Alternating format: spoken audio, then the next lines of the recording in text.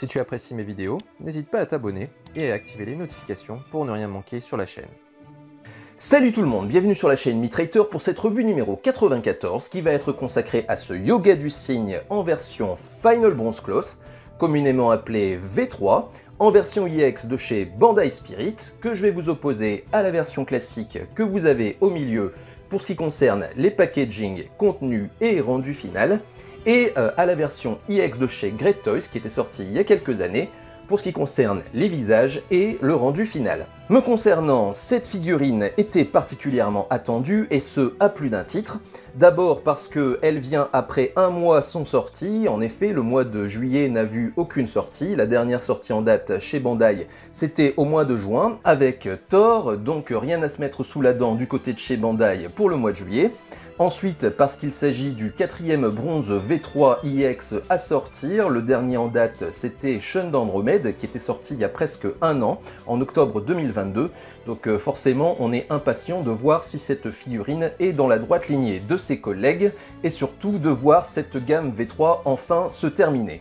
J'avais également très envie de juger par moi-même du défaut dont tout le monde parle, à savoir ces jambières en deux parties qui apparaissent bicolores, donc ça je vous montrerai ce qu'il en est sur mon exemplaire. Enfin parce que j'ai subi une mésaventure avec le colis qui contenait cette figurine, dans la mesure où il s'est retrouvé bloqué sans raison pendant 15 jours à la douane, jusqu'à ce qu'il finisse par être débloqué par magie et me parvenir. Donc forcément, pendant toute cette période de 15 jours, j'étais à la fois super impatient de le recevoir, et également inquiet du fait que peut-être il était perdu, ou alors qu'il allait se retrouver endommagé par la somme des colis qui devaient s'accumuler au même endroit que lui était entreposé.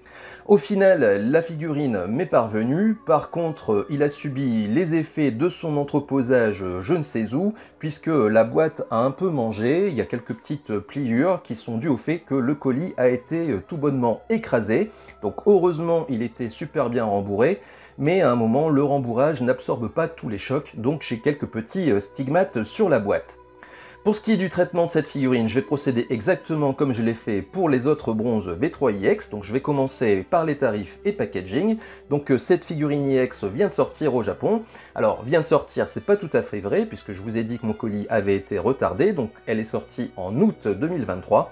Au moment où je suis en train de tourner cette vidéo, nous sommes en septembre, ce qui fait que cette figurine que vous avez face à vous est une version d'import que je me suis procurée comme d'habitude dans l'excellente boutique obigenki.com, dont le lien sera dans la description. Pour ce qui est de la sortie officielle en France, il faudra compter au moins 2 mois supplémentaires, donc compter aux alentours de octobre 2023, et pour ce qui est de son tarif, aux alentours de 110 € hors port. Pour ce qui est de cette version classique, elle est sortie il y a fort longtemps, en fait en 2006, donc ce qui veut dire que pour se la procurer en neuf, c'est très compliqué. En occasion, vous la trouverez aux alentours de 40-50 €. Enfin, pour ce qui est de cette version EX de chez Great Toys, dont vous n'apercevez pas le packaging qui ne présente aucun intérêt, vous pourrez la trouver aux alentours de 50 €. Je vais maintenant me concentrer sur les packaging de la version classique et la version EX, donc je vais laisser ma version Great Toys de côté. On va commencer donc par la version EX, sur laquelle on va retrouver la même charte graphique que pour les autres personnages de cette gamme, avec en arrière-plan un décor apocalyptique, avec des couleurs rougeâtres et sombres, ainsi que des ruines. Vous avez également le personnage en pied, avec à sa droite la représentation de sa constellation. Je ne vais pas trop m'attarder sur les points que j'ai déjà décrits longuement dans les vidéos qui étaient consacrées à ses collègues. Je vais ici m'attarder surtout sur les différences. Différence d'abord pour ce qui est de l'organisation des logos. Le logo Bandai Namco qui était initialement tout en haut à gauche se retrouve maintenant tout en bas à droite. Ce que j'avais souligné lors de la dernière vidéo concernant le groupement de tous les logos en bas de la boîte a été également appliqué ici sur ce personnage. Donc on peut y voir maintenant une constante qui sera appliquée sur les prochaines sorties de la marque. Ensuite, pour ce qui concerne la devise ici que vous avez du personnage, le traducteur me dit qu'il s'agit d'un cygne qui s'envole vers les enfers, d'un blizzard, d'un air absolument glacial. Donc au final, une très belle boîte, et je trouve même plus belle que les autres sorties du fait de la réorganisation des logos. En ce qui concerne cette version classique, nous avons une boîte que je trouve un peu trop sobre avec un cadre gris, mais heureusement celle-ci est bien rehaussée par cette magnifique illustration Made in Araki. Enfin, en ce qui concerne la devise que vous pouvez voir ici, le traducteur me parle d'ailes du cygne qui ont été ravivées et d'une danse du cygne qui défie les enfers. Donc ça c'est pour les rectos. Ensuite, du côté des tranches, pour ce qui est de la version EX, nous avons la représentation de la forme objet telle que vous pourrez la monter avec les pièces qui sont contenues dans cette boîte. Côté classique, nous avons simplement la représentation du cygne en style Pandora Box. Pour ce qui est de la deuxième tranche, nous avons une autre configuration du personnage, donc ici en train d'effectuer sa danse du cygne. Personnellement, je trouve que cette pose n'est pas totalement bien réalisée, je la trouve un peu trop statique et le personnage me semble un peu trop figé. Pour ce qui est de la version classique, c'est exactement pareil que sur l'autre tranche. On arrive maintenant au verso. Donc côté EX, on a les différentes configurations qui nous sont montrées. D'abord les différentes configurations de visages, donc a priori 4 visages pour ce personnage. Figurent également des illustrations du bonus qui est contenu dans cette boîte, à savoir les visages larmoyants qui n'étaient pas fournis dans les personnages précédemment et qui vous permettront de reproduire cette scène issue des OAV de Hades Sanctuary. Pour ce qui est de l'esthétique générale, j'aime bien ce fond un peu verdâtre et avec un effet qui renvoie pas mal de dynamisme pour ce qui est de l'attaque de l'Aurora Execution que vous avez en pose principale. Enfin, vous avez la forme objet ici qui est représentée et aussi cette scène qui est également issue de l'anime, mais cette fois-ci de la partie Inferno, où Hyoga emporte son ami Shiryu vers les terres d'Elysion. En ce qui concerne la version classique, les choses sont radicalement différentes. D'abord par le fait que l'accent est mis uniquement sur le personnage et rien que sur celui-ci, avec différentes poses et différentes configurations. Et ensuite par le fait que le fond qui est utilisé est un fond nordique qui tranche complètement avec la partie Inferno qui se passe, comme son nom l'indique, dans les enfers. En fait, cette armure n'apparaît pas du tout dans les terres nordiques de Hyoga, ce qui fait que moi personnellement je trouve que ce choix est un peu hors sujet. Pour ce qui est des dessus des boîtes, côté EX, la représentation de l'hôtel d'Athéna, côté classique, juste l'effet Pandora Box, et enfin, en dessous des boîtes, les mentions légales des deux côtés, avec en plus du côté de la EX, une nouvelle configuration du personnage. Donc ça, c'était pour les packaging. Dernière chose à vous dire, à vous rappeler, c'est que pour ces versions classiques, nous avions la possibilité de les ouvrir en deux, pour pouvoir juger des contenus avant de les acheter. Donc voilà pour ce qui est des boîtes, on va passer maintenant justement au contenu. Allez, donc on s'intéresse au contenu avec d'abord le point de départ, c'est-à-dire les contenus de les classiques. Donc celle-ci était livrée en 2 blisters, donc un premier blister qui contenait le personnage.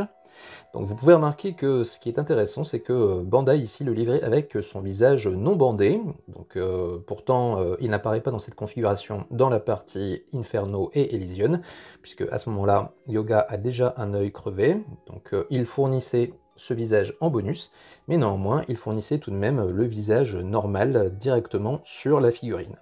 Ensuite, toujours dans ce blister, vous allez y trouver en fait les différentes parties de l'armure, et ici vous pouvez remarquer qu'il y a donc des parties en plastique et des parties en métal, et vous pouvez vous apercevoir que cette différence de coloris entre partie métallique et partie plastique existait déjà sur cette version classique, puisque vous voyez par exemple ces épaulières qui sont d'un chromé assez brillant, tranche pas mal avec ces avant-bras qui eux par contre sont un peu plus mat.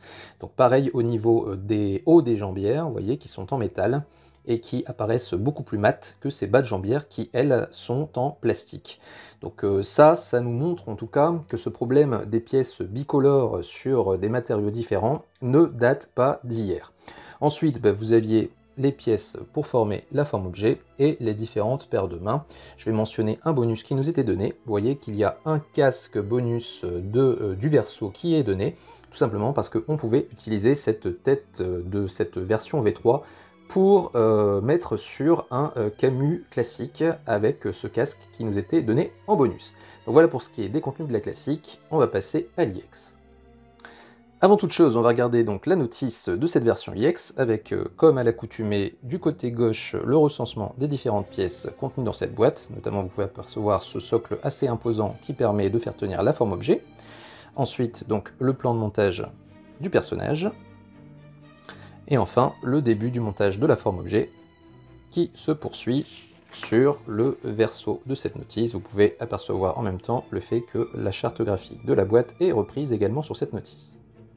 On s'intéresse aux blisters donc, de cette version EX avec 3 blisters. Le premier d'entre eux est celui qui contient le personnage. Donc personnage dont vous pouvez déjà évaluer la qualité du visage, qui m'apparaît vraiment très beau. Vous pouvez remarquer également en passant que là, tout de suite, Bandai a équipé son personnage d'un visage aux yeux bandés. Il n'y a pas de visage civil fourni avec cette figurine, enfin de visage civil, je veux dire de visage sans bandage. Ensuite, donc toujours dans ce blister, eh bien, vous pouvez voir la totalité des pièces d'armure, et ici donc on va s'arrêter déjà sur la couleur de l'armure. Vous voyez qu'il apparaît bleuté, bien plus bleuté que la version classique, qui est elle plus chromée, avec de légers reflets violacés. Ici c'est vraiment le bleu qui prédomine, et donc ça nous fait arriver à cette fameuse jambière bicolore que vous pouvez voir ici. Et si vous avez la même vision que moi, eh bien vous pourrez vous rendre compte que sous cet angle, sous cette lumière, cette différence entre les deux coloris est tout de même moins marquée que sur certains clichés que moi j'ai vus de part et d'autre sur le net. Donc est-ce que c'est l'effet de mon éclairage? Est-ce que c'est l'effet de l'angle de vue? Un utilisateur Facebook qui s'appelle François Rival m'a soumis le terme métamérisme, qui évoque notamment ce que je suis en train de vous évoquer, à savoir les coloris qui diffèrent en fonction de l'éclairage, en fonction de la forme et en fonction de la position. Donc peut-être c'est ça qui est à l'œuvre. Peut-être aussi également, je pense que ça doit jouer fortement, c'est le support sur lequel a été posée la peinture, puisque cette différence de coloris, elle a lieu entre les pièces qui sont métalliques et les pièces plastiques. Donc vous pouvez notamment retrouver cette différence de coloris ici sur la collerette du plastron qui est en plastique, et donc vous pouvez voir que le coloris est un peu différent du reste de ce plastron qui lui est en métal. Donc ceci doit jouer aussi forcément. Donc maintenant, j'ai envie de dire que sous cet angle, je suis, j'allais presque dire agréablement surpris, parce que je m'attendais au pire. Maintenant, difficile de juger complètement. Je pense qu'une fois la figurine montée et en position verticale, eh bien on pourra déjà mieux juger de est-ce que ça tranche vraiment ou pas. Donc voilà pour ce que j'ai à en dire pour l'instant concernant ces différentes couleurs pour ce qui est des parties plastiques et métalliques. Ensuite, dans ce blister, eh bien, vous allez retrouver donc les ailes qui sont assez imposantes, qui vous permettent de reproduire la scène de yoga qui va vers Elysion. Vous avez également dans ce blister donc les différentes paires de mains. Donc vous avez donc 4 paires de mains plus les mains jointes pour faire l'aura execution. Donc vous avez des mains qui permettent de tenir le diadème, des mains grandes ouvertes, des mains semi-ouvertes et la main avec le doigt pointé. Pour ce qui est des visages, donc 3 visages alternatifs, en fait 4, puisque vous avez ici le visage bonus larmoyant qui a été séparé des autres. Donc vous avez le visage larmoyant bandé, vous avez ensuite donc, le visage criant, le visage yeux fermés et le visage dents serrées. Donc là aussi, on observe que la qualité de ces visages apparaît tout de même assez bonne. Donc la chevelure qui permet d'être en combinaison avec le diadème. Donc les fameux visages larmoyants donnés en bonus avec cette figurine pour équiper les autres bronzes déjà sortis. Donc voilà pour ce qui est de ce blister. Et enfin, donc le dernier blister est celui qui contient les pièces qui permettent de faire la forme objet. Donc je ne vais pas trop m'attarder dessus. Voilà, donc, pour ces contenus, on va passer maintenant au visage. Allez, donc on regarde ces visages avec d'abord le visage neutre, donc à gauche le visage Bandai EX, à droite le visage Toy EX, donc entre ces deux visages, je dirais que globalement les deux sont plutôt pas mal, de plutôt bonne qualité. Maintenant, le visage le plus récent, à savoir celui de Bandai, est à mon avis le meilleur des deux, pour plusieurs raisons. D'abord, le visage est un peu plus émacié que sur la version Toy, ce qui m'a toujours semblé, malgré sa qualité, un petit peu bouffi, un petit peu trop bouffi pour Yoga, même si je trouve que c'est déjà un visage qui est ressemblant. Ensuite, autre chose, c'est qu'il est globalement mieux fini. Alors on peut évidemment disserter sur la qualité en baisse de Bandai, notamment en ce qui concerne la peinture, et effectivement c'est le cas. Mais par contre, au niveau des visages, quand ils s'en donnent la peine, ils savent faire ça, il n'y a pas à chier, et ici, vous avez une nouvelle fois la preuve que du point de vue de la qualité de ce visage, après pour ce qui est de la ressemblance, on le jugera ensuite, mais en tout cas du point de vue de la qualité de fabrication, c'est plutôt pas mal. On voit ça notamment au niveau des yeux, donc vous voyez qu'il y a un côté un peu vitreux sur la version Great Toys, et presque d'ailleurs la peinture a tendance un petit peu à s'effriter, comme vous pouvez le voir, alors que du côté de la Bandai, tout va bien, c'est bien mis en peinture comme il faut, la couleur des iris est presque équivalente, donc de ce ce côté-là, rien à dire. Ensuite, pour ce qui est du caractère du visage, un visage Bandai qui a plus de caractère que le visage de la Great Toys est aussi plus détaillé. Vous voyez ça notamment sur le bandeau qui cache donc l'œil gauche du personnage. Vous voyez que celui-ci s'étend jusqu'à l'oreille. Donc là, il y a quand même le souci du détail, alors que du côté de Great Toys, c'était arrêté avant, avec l'idée que de toute façon c'était caché par les cheveux, mais en tout cas on peut ici louer le fait que Bandai a été poussé le détail jusque là. Donc voilà pour ce qui est de cette première comparaison, qui, comme vous l'aurez compris, amène à une victoire, à mon sens, en termes de fabrication, du côté de chez Bandai. Donc ça, c'était le visage neutre. Ensuite, vous allez avoir le visage aux yeux fermés. Donc pour ce qui est du visage aux yeux fermés, vous allez retrouver un peu la même chose que pour le visage neutre. Vous voyez notamment ici le détail des sourcils qui est bien entendu supérieur à celui de la version Great Toys. Vous avez aussi des traces un peu suspectes sur ce visage qui, je vous l'assure, ne sont pas de mon fait mais sont d'origine. Et à nouveau le bandeau qui est beaucoup moins détaillé que sur la version Bandai. Donc je pense que ici vous pouvez vraiment juger de la différence de finesse entre les deux visages, notamment ici au niveau de la bouche. Enfin, pour terminer, toujours dans le comparatif des visages, vous allez avoir ici donc le visage criant. Là encore une fois, vous allez retrouver les éléments précédents, avec notamment ici la différence de profondeur entre les deux bouches. Vous voyez en fait le détail. Alors c'est quand même déjà pas mal sur la version Red Toys, mais on atteint encore une finition supérieure sur la version Bandai avec un ombrage qui est quand même plus important et qui crée davantage l'effet de profondeur. Et sinon, pour ce qui est des autres éléments du visage, eh bien, on retrouve les éléments que dont j'ai déjà parlé avant. Donc ça, c'est pour les visages, le comparatif des visages entre les deux versions. Maintenant, on va pouvoir juger de la ressemblance du visage. Alors, je vais surtout m'attarder sur le visage de la Bandai pour juger de la ressemblance par rapport au Settei. Donc en ce qui concerne le visage neutre, alors malheureusement ici je n'ai qu'un visage au niveau du Settei neutre dont la chevelure va dans le sens inverse de celle du personnage. Donc ça, c'est une question d'angle de prise de vue du personnage, c'est-à-dire que si vous prenez Hyoga, si vous le placez un petit peu plus vers la droite, sa chevelure du coup va être inversée et va se retrouver dans le même sens que celle du personnage. Mais ici malheureusement je n'ai que ce Settei-là et je peux pas dire de faire un effet miroir parce que sinon le bandeau va se retrouver sur l'œil droit, donc ça ne marchera pas non plus. Donc il faut essayer de faire un peu abstraction de ça, regarder un peu au niveau de la forme de la chevelure, en ne tenant pas compte qu'elle va pas dans le bon sens. Mais en dehors de ça, c'est plutôt quand même pas mal, il y a le souci du détail, la chevelure est assez volumineuse et correspond quand même pas mal à ce que vous avez sur le Settei. Du point de vue du visage, au niveau des traits du visage, c'est bien également, c'est-à-dire que les éléments du visage sont placés au bon endroit, au niveau de la bouche, au niveau du nez. La forme de l'œil est peut-être un petit peu plus restreinte que celle du Settei, qui est un petit peu plus rectangulaire. Mais globalement, moi quand je regarde ce visage, eh bien, je retrouve pleinement le visage du personnage de l'anime que vous avez également en Settei à droite. Pour ce que ça vaut, j'ai opéré également une petite superposition, comme j'ai coutume de le faire maintenant sur ces V3 EX.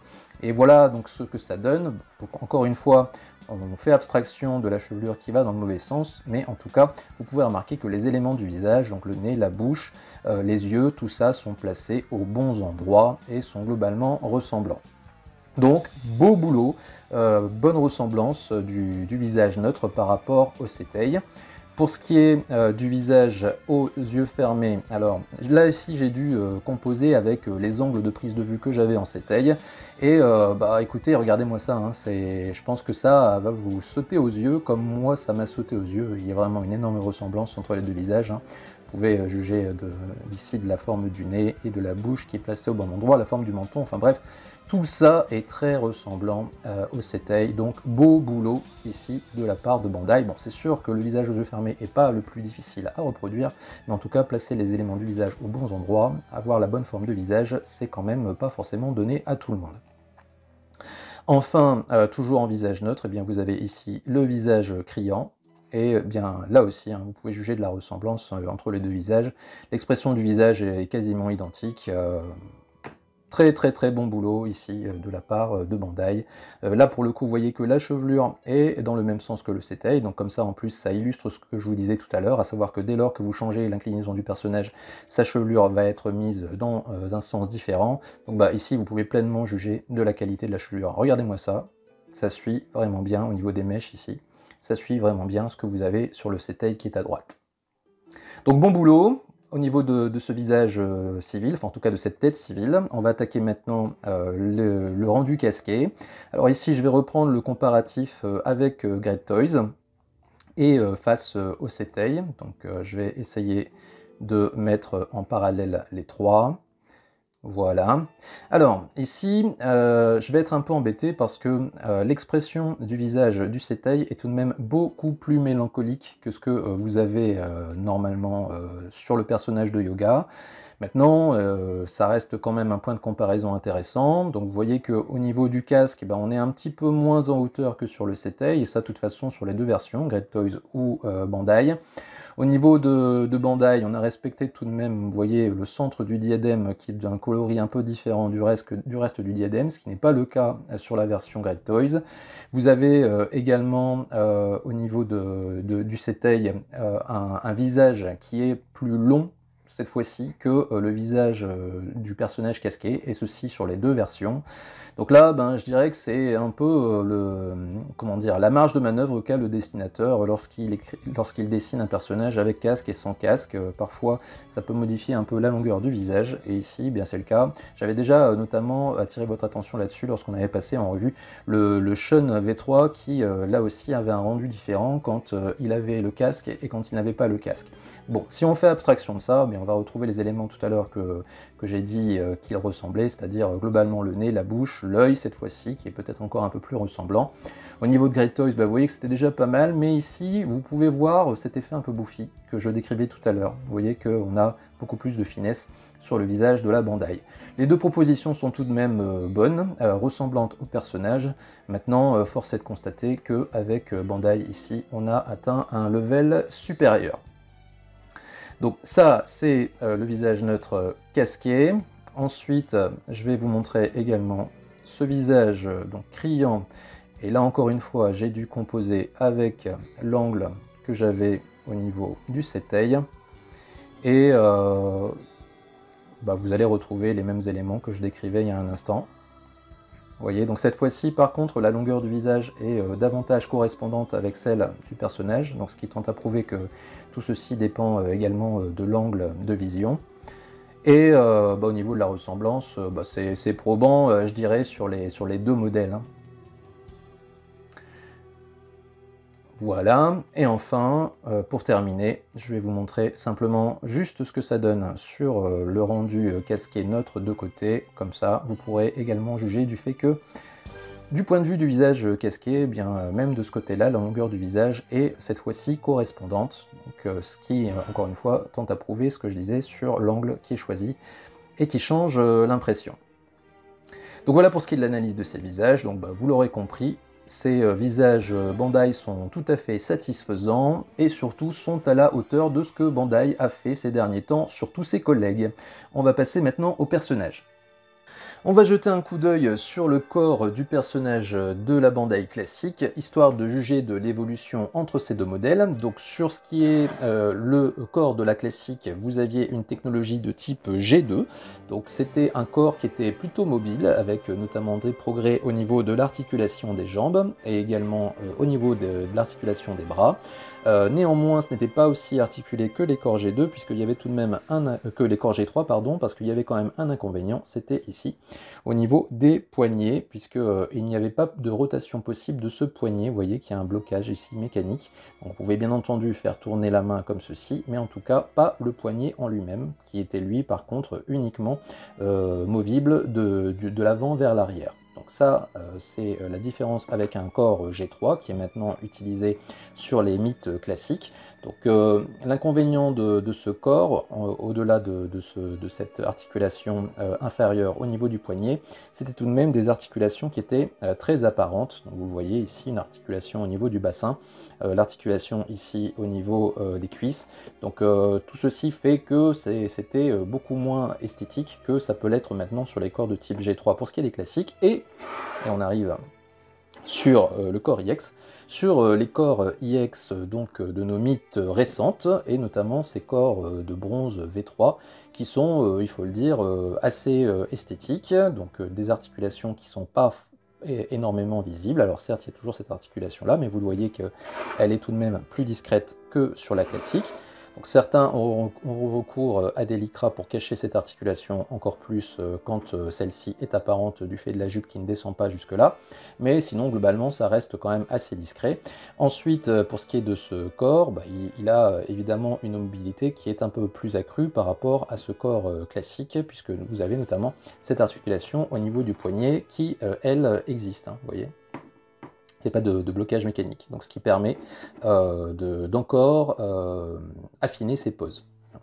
Aussi, au niveau de ce corps, eh bien, il est temps maintenant de juger de sa rigidité. Donc pour ce qui est du haut du corps, je pense que vous l'entendez, il n'y a aucun problème, hein, c'est bien rigide comme il faut, et ceci sur les deux bras et sur tous les points d'articulation. Donc de ce côté-là, aucun problème.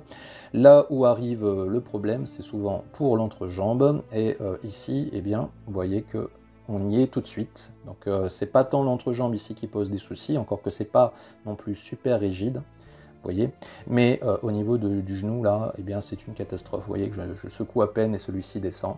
Donc rigidité qui est vraiment décevante sur ce corps, en tout cas sur sa partie droite. Ici sur la partie gauche, là par contre c'est bien. Donc est-ce que c'est propre à mon exemplaire ou est-ce qu'il touchera en masse les possesseurs de cette figurine? Je ne peux malheureusement pas le dire. Je n'ai pas regardé les revues de mes collègues pour me préserver le plus possible, ne pas me spoiler sur cette figurine. Donc je ne suis pas capable de vous dire si ceci est général ou pas, mais en tout cas moi sur mon personnage, la rigidité ici au niveau du genou droit est totalement insuffisante, donc évidemment on ne félicite pas Bandai sur ce point. On sait très bien que la rigidité chez Bandai c'est souvent aléatoire. Ici, bien vous pouvez le voir, on est vraiment dans un corps qui n'est pas de rigidité maximale, et c'est moins qu'on puisse dire. Donc voilà pour ce qui est du perso. On va maintenant effectuer, enfin plutôt je vais effectuer le montage hors champ, et on se retrouve juste après pour mes premières impressions.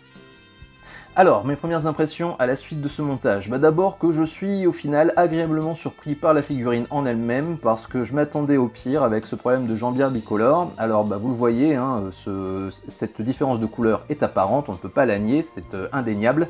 Maintenant, honnêtement, à la suite des visuels que j'avais vus sur internet, je m'attendais vraiment à un truc horrible. Et au final, bon oui, certes, il y a une différence de couleur, mais elle n'est pas pire que celle qu'on pouvait avoir par exemple sur les jambières du Gold Saint du Sagittaire par exemple, ou sur celle du Cancer EX que j'ai chroniqué dernièrement sur la chaîne. Donc j'ai envie de dire qu'on est un peu habitué. Maintenant le souci c'est que sur le proto cette différence de couleur n'apparaissait pas. Donc on a un peu l'impression de s'être fait avoir dans l'histoire par une image qui n'est pas représentative de ce qu'est la figurine retail au final. Mais sinon, si on met ça de côté, je dirais que rien de neuf sous le soleil quelque part, hein, puisque cette différence de couleur, on l'a déjà eu sur d'autres figurines. Maintenant, ce qui est regrettable, c'est que ici, Bandai n'ait pas décidé de faire cette jambière avec deux parties métalliques, ce qui, sans doute, aurait résolu le problème. En dehors de ça, niveau montage, aucun souci, vraiment. Tout se monte très facilement. Bon, les armures V3 ne sont pas très complexes, hein, elles sont assez légères, il y a finalement assez peu de pièces.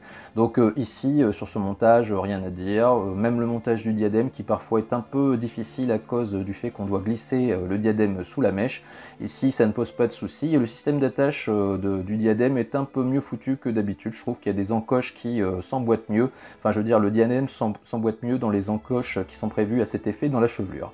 Donc voilà pour ce qui est de ces premières impressions. Je vous fais un petit posing et nous on se retrouve juste après pour le bilan.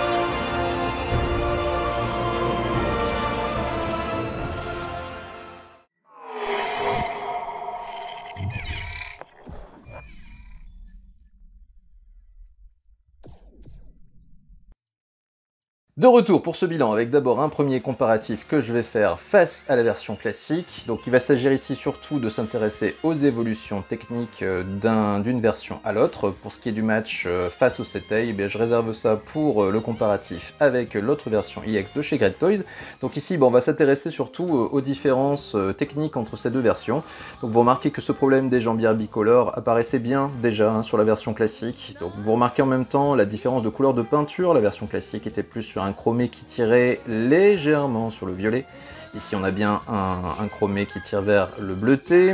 Surtout ensuite vous avez des différences en ce qui concerne, c'est le point principal, les articulations qui sont nettement plus apparentes sur cette version classique, encore une fois dû au fait que c'est un corps de deuxième génération. Donc les articulations se font plus discrètes sur cette version EX. En dehors de ça, disons que ici, le gap qu'il peut y avoir entre une version EX et une version classique n'est pas si grand que ça. Vous voyez que au final, ces deux personnages se ressemblent quand même pas mal. Alors certes, il y en a un qui est plus beau que l'autre, et ceci est dû grandement au fait qu'il a un nettement plus beau visage, un visage qui a été beaucoup plus travaillé, mais également, ce travail, il est également plus important sur les chevelures. La raison est double. La première, c'est qu'il y a une finesse et un détail qui est plus important sur les mèches de cheveux en elles-mêmes. Je pense que ici, ça vous apparaîtra clair. Vous voyez que là, on a surtout des paquets de cheveux en fait. Et deuxième chose importante, vous avez ici des mèches qui sont articulées, alors que ici elles sont fixes, donc vous ne pouvez absolument pas jouer avec. Vous avez également donc un visage qui est quand même plus fin sur la version EX, et ceci est remarquable notamment sur la forme du visage, qui est un peu trop allongé et bouffi sur la version classique. Mais sinon, à part ça, si on met ça de côté, eh bien vous voyez que la classique se défendait plutôt bien par rapport à cette version EX, et la raison sans doute vient du fait que l'armure de Hyoga n'est tout de même très complexe, donc à reproduire finalement c'est assez aisé. Donc voilà pour ce qui est de ce comparatif avec la classique, on va passer au match des EX. Allez, donc c'est parti pour ce comparatif face au Settei des deux versions EX l'une face à l'autre, donc la version de chez Great Toys à droite, la version de chez Bandai à gauche, avec, si on démarre par le bas de la figurine, cette différence de coloris entre le bas de jambe de la Great Toys et celui de la version Bandai, ceci étant dû au fait que ces deux parties sont en matériaux différents, le bas de la jambière chez Bandai est en plastique, le haut est en métal, ce qui a priori est la cause de cette différence de coloris entre ces deux parties. Vous remarquerez que sur la version Great Toys, il n'y a pas de différence de coloris sur cette pièce, tout simplement parce que cette pièce est 100% die-cast, donc ce qui veut dire qu'il n'y a pas de différence de matériaux, et donc l'effet de coloris est plus homogène. Donc sinon, pour ce qui est de la forme de la jambière, on a quelque chose qui est un peu plus profilé sur la version Bandai.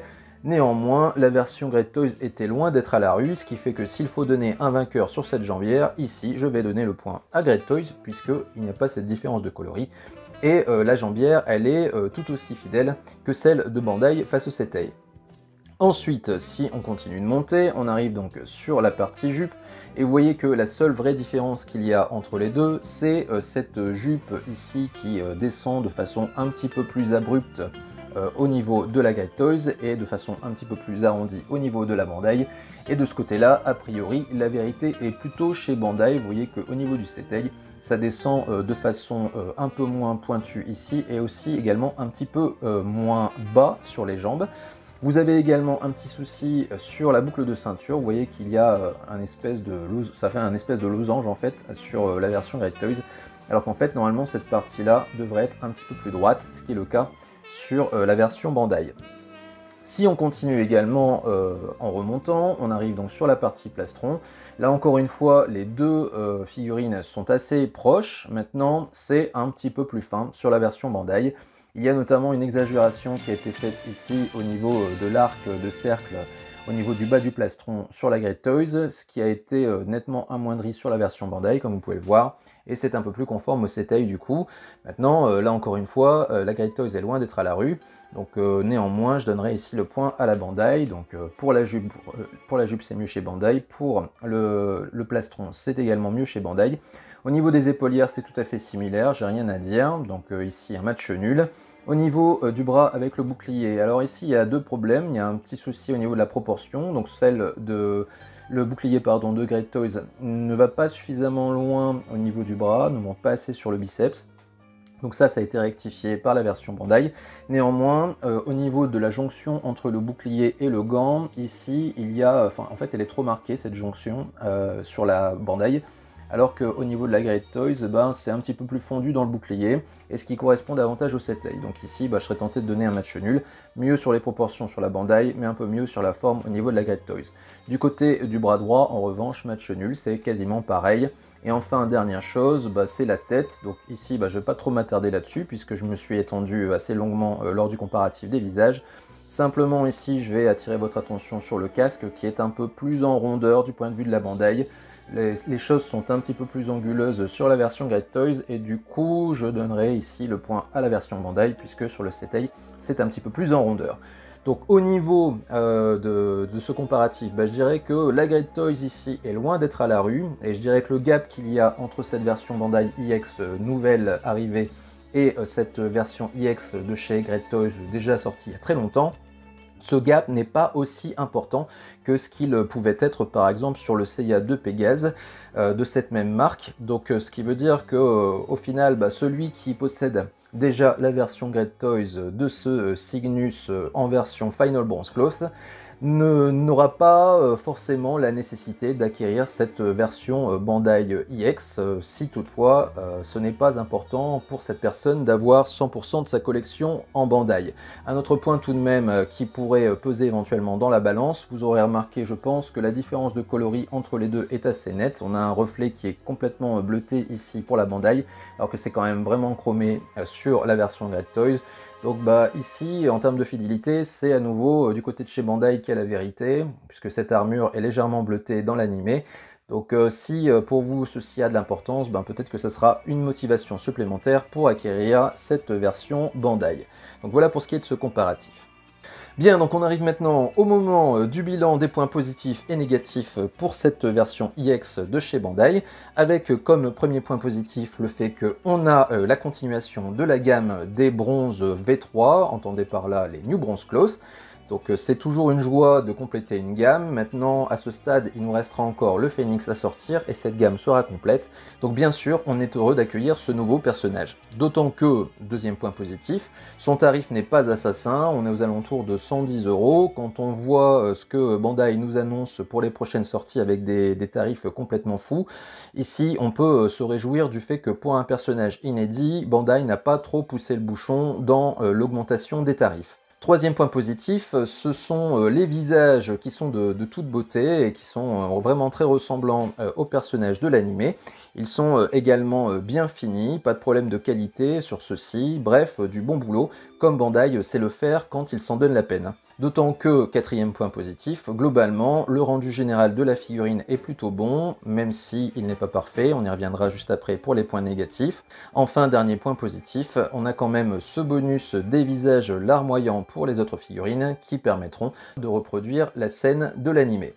Néanmoins, cette figurine n'est pas parfaite, elle a quand même quelques points négatifs. Le premier d'entre eux, c'est la rigidité du corps qui n'est pas suffisante, notamment au niveau du genou droit en ce qui me concerne, mais également de l'entrejambe. Donc ceci a nécessité de ma part de rigidifier ces articulations au moyen de vernis, mais également ici de colle dans l'articulation du genou.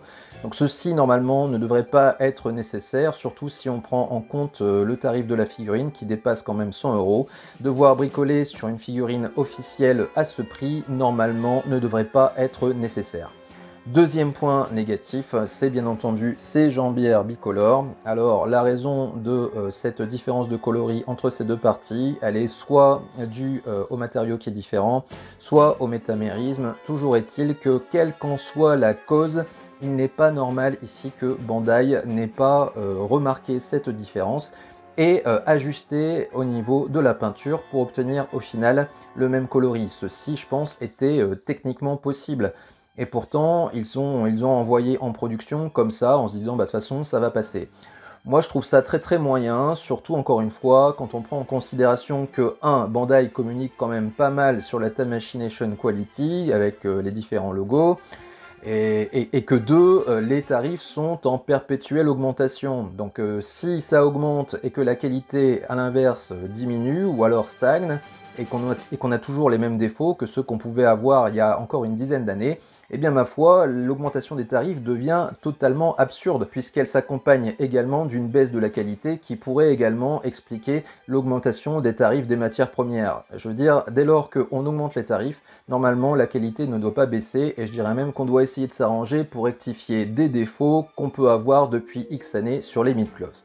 Néanmoins, je pense qu'il ne faut pas, comme on dit, jeter le bébé avec l'eau du bain, c'est-à-dire que si on met ce problème-là de côté, bah, cette figurine elle est magnifique, il n'y a pas à dire, elle ressemble vraiment bien au personnage de l'animé, elle est tout de même plus fine que la version Great Toys du départ, même si encore une fois le gap entre les deux n'est pas extrême, ce qui fait qu'au global, bah, je suis quand même content de posséder cette figurine. Néanmoins, je garde dans un coin de ma tête éventuellement de faire peut-être un custom de peinture pour pouvoir avoir quelque chose de plus uniforme. Donc voilà pour ce qui est de cette vidéo qui était consacrée au Hyoga du Cygne en version 3, c'est-à-dire la New Bronze Cloth en version EX de chez Bandai. J'espère que celle-ci vous aura intéressé, diverti et renseigné quant à une éventuelle décision d'achat. Même si je suis très conscient du fait qu'avec cette vidéo qui arrive un petit peu tardivement, peut-être que vous avez déjà procédé à votre précommande. Néanmoins, j'espère qu'elle vous aura rassuré quant aux inquiétudes que vous pouvez avoir peut-être sur ces jambières bicolores. En tout cas, n'hésitez pas à me faire part de vos commentaires, comme d'habitude, dans l'espace qui est prévu à cet effet sous la vidéo. Lâchez le pouce vers le haut si la vidéo vous a plu, ou vers le bas si vous l'avez trouvée insuffisante. N'hésitez pas également à vous abonner à la chaîne si vous ne l'avez pas fait pour ne pas manquer les contenus qui ne manqueront pas d'arriver sur celle-ci. Et il me reste simplement qu'à vous quitter en vous disant, comme d'habitude, jusqu'à la prochaine vidéo, portez-vous bien!